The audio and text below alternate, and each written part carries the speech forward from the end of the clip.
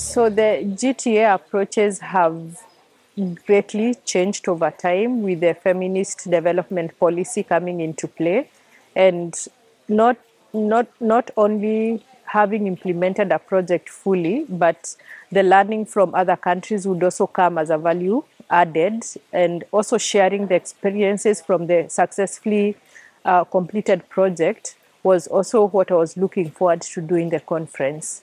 One thing that particularly stood out, there is a learning from the green innovation projects in Zambia, where they have a game that they used to learn and teach about different uh, social issues that come in as you implement the gender transformative approaches in the community.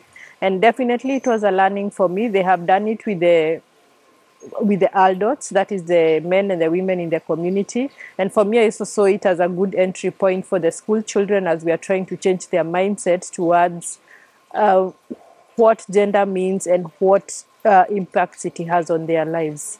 One thing that I really wanted to share was the success of having looked at intersectionalities when implementing gender transformative approaches, because most of us forget and we target the women who are strong, the strong characters that come in the community. And mostly these women are usually almost at the same standing with the men.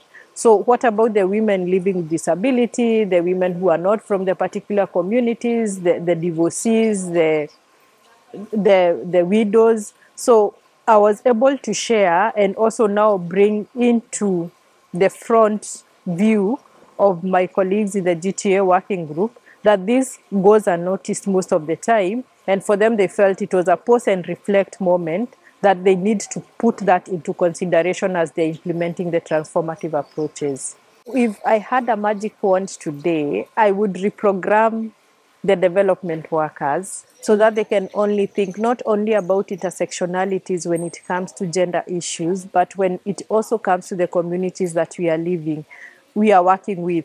Because there are those people who cannot get to the places where we are working because they are living with disabilities. There are those very poor in the communities whose voices are never represented or heard. And there are those who cannot even afford basic amenities, basic commodities, such as even a sanitary towel for a woman. So she will never be able to attend a meeting. She does not have alternative childcare organized for her, so she cannot go for the meeting and leave her children behind. Their husbands are also engaged and engrossed in the day-to-day activity, trying to bring money to put bread on the table.